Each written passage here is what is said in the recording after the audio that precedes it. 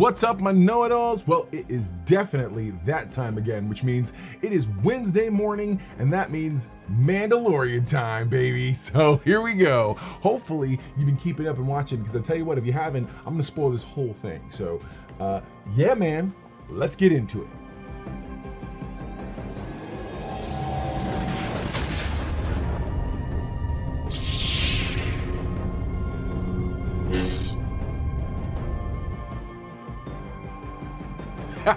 Man, I tell you what, I loved this episode. Now, I know sometimes a lot of folks are like, well, you love everything, Mr. Know-It-All. No, but come on, guys. At the end of the day, I come from these things from a very positive standpoint. Because my feeling is, look, I can be a critic, but at the same time, I'm a fan first. So we're just going to geek out and have some fun, aren't we? One of the things that I really appreciate is, before anything else, is you guys clicking on this video. So thank you very much. I want to take the opportunity and say thank you. As much as the channel grows, it's really all because of you guys. So check me out on all the different social medias that exist out there. We're on Instagram. We're definitely on TikTok. I'm also on, funny enough, I'm on this new thing called Lemonade.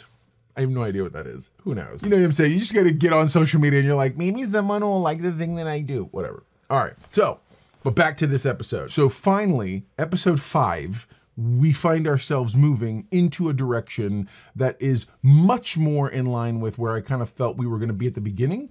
So this is one of those times where you don't know you want something until you get it. So now with this episode, I wish this had been episode 3 and that we had kind of moved, or we had kind of scooted a lot of the things that were going on in the beginning early on a little further forward, or possibly even sort of tightened up some things. Because we've literally had 3 30-minute episodes. One of them was 28 minutes before the credits. So, but anyway, all right, let's get into it. The episode starts with Gorian Shard, our good old, the way Mrs. Know-It-All had said it once before, looking like Mr. Seaweed over here. He is out for blood. He goes back to Navarro and confronts Greef Karga. It's really funny because when they're talking, there's this moment where Greef Karga is literally saying to him, hey man, you know, these guys here, Vane shot first. And I was like, Star Wars, you know, it's great.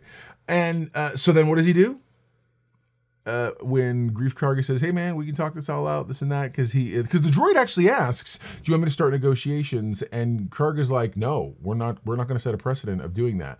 He's dedicated to being the high magistrate, whatever, but he's dedicated to really kind of seeing Navarro not stay independent. And so he ends up having to do the one thing that he really regrets or wishes he didn't have to do, which is he has to call in for help. So what does he do? He calls the Adelphi Rangers. Remember those guys? That's right. So Blue Leader, or Blue is as they call him, is the guy who he reaches. And what does he do? He has a quick little conversation with him, and he basically says, "Hey man, I need your help. You always said if I could help." And so and literally, and it's like this weird ranger like drinking outpost station or whatever. This like bar that they all hang out at, or whatever, kind of like the PX for aliens, or in a galaxy far, far away. And so what he does is he says, well, because his partner said, look, man, I can't imagine they're going to want to do anything, this and that. And he says, well, maybe they can't exactly ignore me if I'm there. So what does he do? Heads back to Coruscant. So we get a cameo that I was not exactly expecting, which was Tim Meadows. He plays this sort of he plays a clerk. As he gets there, he's like, look, man, there's this thing going on. And the guy says to him, what are you looking for? And out in the hallway, who do we see? Elias Kane. So now that carryover episode, that bridge episode from a few weeks ago, rather, it starts to make a little more sense. In that Elias Kane is definitely she's placed there. One, I thought she was just a zealot who had been converted. I was wrong. Mrs. Know-It-All was right. Mrs. Know-It-All said after the episode, she goes, she's dirty. And I was like, really? She goes, yeah. She thinks she's there for Moff Gideon, who we found out last week, by the way, had never arrived at his trial. Okay? So keep that in mind. Or not last week, week before. Had never arrived at his trial and hasn't been seen from since. By the way, we're going to circle back to that piece of information shortly. So what happens? This Tim Meadows denies his request because the pilot chick, communications chick, Elias Kane, who was super dirty to our boy, Dr. Pershing, she basically steps up and she's like, oh, I'm sorry, Navarro was, I couldn't help it over here. Navarro is a, they're not in, they haven't signed a charter for the New Republic. They're an independent, and which immediately puts the clerk on like, see, that's a problem because we barely have the resources to help the people who are our protectorate worlds. So we really don't have, we can't, it's just a tiny place in the Outer Rim, whatever. So, dude, he come to find out, Blue believes firmly that the Empire is rising again. And he, obviously we don't know how prescient it is. And at some point, you had to expect they were going to begin the trek toward, or the march, if you will, toward figuring out how to get us, loop us around to the sequel trilogy. Because at some point or another, we're going to get the vestiges or the beginnings of the new order. So what does he do? He apparently used to serve with someone who's at the covert. It's the covert rather. And he goes and he finds them. And when he arrives, they're very much like, oh, well, I guess we have to kill him. He knows where we are. And the Mandalorian comes out and he's like, what's going on? And he says, I just came to tell you your buddy's in trouble. And literally Paz Vizsla is like, he's seen us, we can kill him, it's this, whatever. And he's like, no, he helped me once, I gotta let him go. And so there's this whole encounter where dude's basically there to say, listen, y'all gotta help. What do we think was happening? What do we think they were setting up for us last week? When you have like literally that shot of all the Mandalorians along the coastline working out and practicing and getting better and honing their skills and stuff. Oh yeah, all that was for a reason. And the entire mission with the whole captured dinosaur egg thing, okay, with the pterosaur. So like all of that was designed to show us that they're ready for bigger things.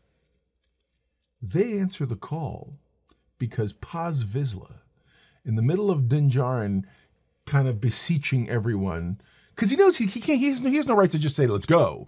And then Paz Vizsla gets up and I'm thinking, oh, Paz Vizsla, you're going to be a jerk, aren't you? And he proceeds to list all the reasons why, we died and this man and blah, blah, blah. And then he goes, but then, and like twists it quick on him and is like, Din Djarin didn't care. He risked his life to fight and protect my son. Bo-Katan was strong and she did not give up and she's upheld her honor, this and that. Oh, he's like, I'm going because, hey man, let's go. Because Mando's basically outlining, they've offered me a stretch of tract of land. What if we didn't have to run anymore? What if we had a place we could call home finally? Okay? And that's how they do, and that's what they do. So the pirates are all chilling because, by the way, they bombed Navarro. Right. Sorry, my ADD is running wild. And yeah, it's one of those things that when you see it happen, you're like, how did places survive? Like not being just blasted into glass. And then you get things like, and now Mandalore doesn't seem so strange because the pirate's he's using a former Imperial ship. So anyway, all right. So they fight back, and they take back Mandalore, and sure enough, or not Mandalore, they take back Navarro, and sure enough, the ship comes down. They bring it down. It's a wonderfully well choreographed setup. You get the Mandalorians who are coming down, and they're taking out the pirates that are actually in the street.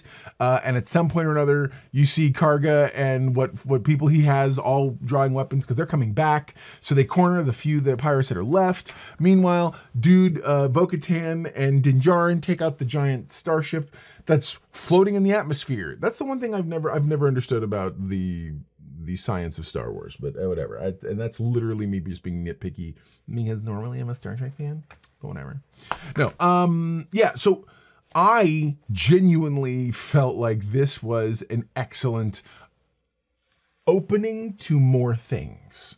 So they've really set up a whole bunch of stuff, but then we get a button at the end of the episode. So they liberate, and before I say any more, and that's exactly what Greef Karga does. He says, from this stretch to that stretch, you may not have a home planet, but now you got a home.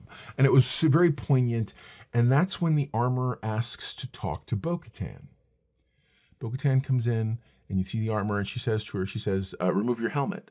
And Bo-Katan's like, what? And she's like, I said remove your helmet. And Bo-Katan's like, okay. And she says, do you respect my station? Yeah.